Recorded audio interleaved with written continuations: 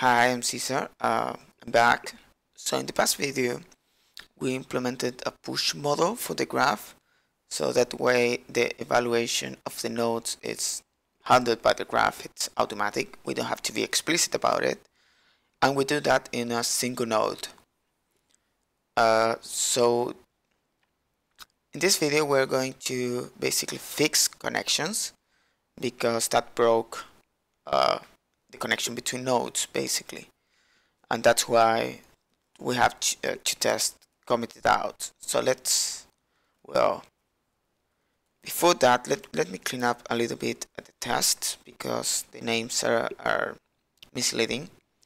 So in this test, looks like we are actually testing add and remove nodes from the graph.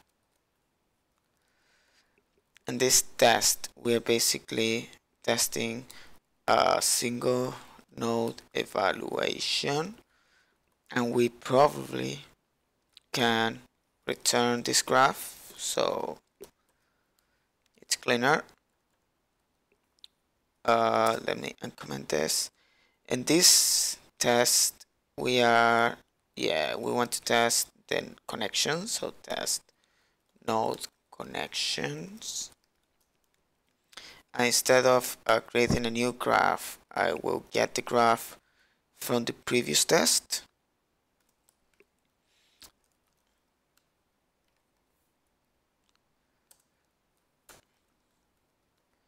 So the previous graph, I already have a node, that's node 1, so let me change that name to node 1.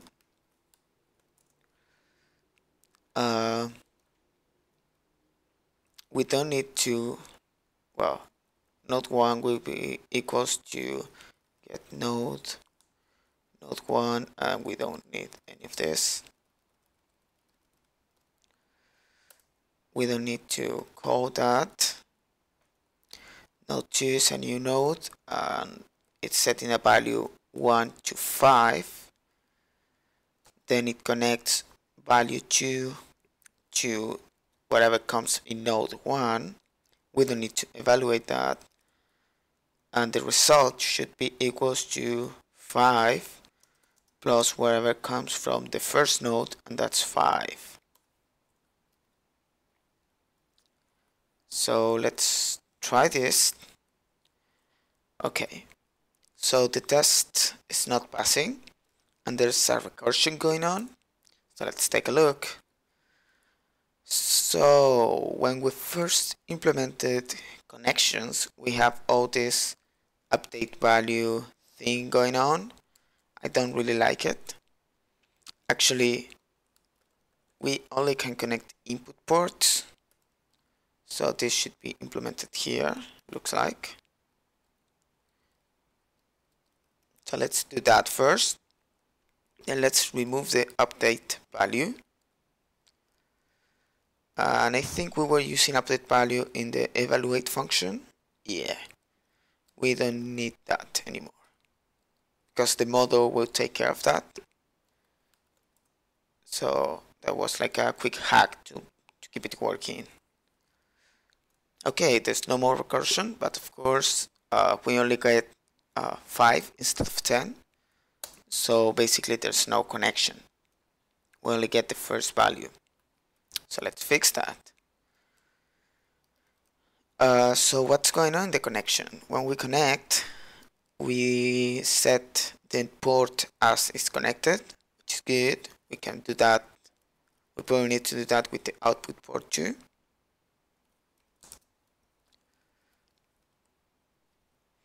And then we set the data source to the output port. That's good. We actually need to do that probably the other way around too. It's like bidirectional. I mean, you know, the output port should know what's connected to.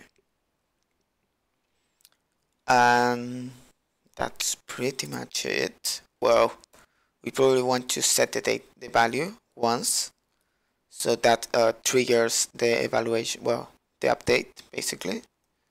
That will be equals to output port dot value.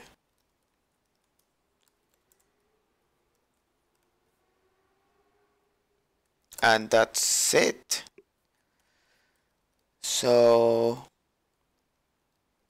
basically we're setting the value in the output port. But okay, let's move on. Let's uncomment our other test. So this test is getting the graph from the previous test. That's now called test node connections. It get the node 1, which have a value of 5 if I'm not mistaken. Change this to 10. Evaluate, we don't need to do that anymore. So this should be 10 plus 5. 5? No, plus value 2. Value 2 was 3. Oh man. Okay. And then it gets the node 2 and check if the value is equal to, and this should be the first value, which is 13, plus value 2, or the other way around, right? 5 plus 13. Cool. And this and the name is also misleading, so let's test I don't know, test persistent connection or something like that. So we want to make sure that we are pushing the values, and when you set an output after evaluating. Okay, so we evaluate the node and we push that result to the next node. That's why it's a push model. So that looks like it's not going on at the moment. So let's try this. Everything is passing except for this test, and we're getting 10 instead of 18.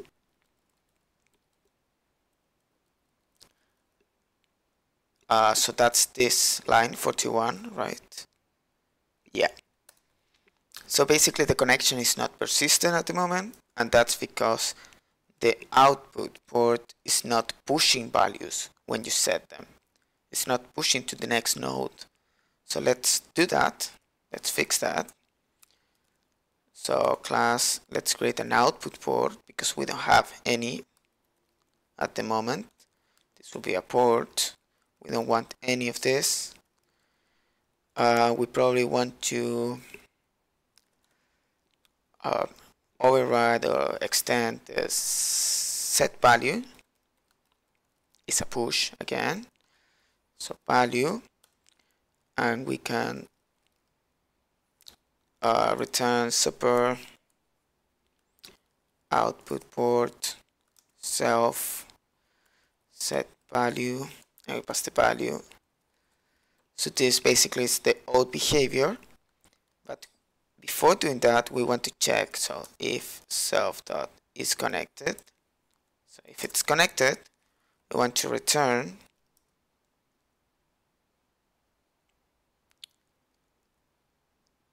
we want to push. There's no return here. We want to push the values. So self dot data source dot value is equal to value. Otherwise, do your thing.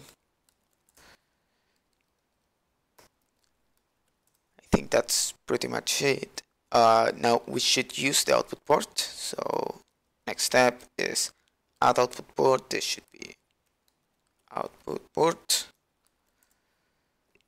Let's run the test, and everything is passing. So that's pretty much it. So now we have a decent push model going on in the graph. So let me save this. So git status, okay, git commit all. So what we did here was fix connection under push model. Done. Cool. So I hope you like it, and well, see you in the next video. Bye bye.